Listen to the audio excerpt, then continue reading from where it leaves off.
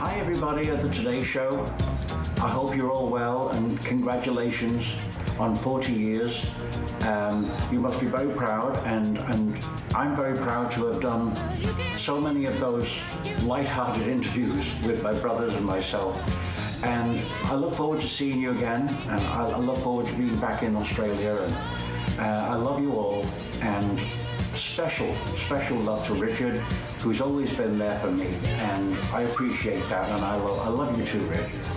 So you all take care. Happy birthday, happy anniversary.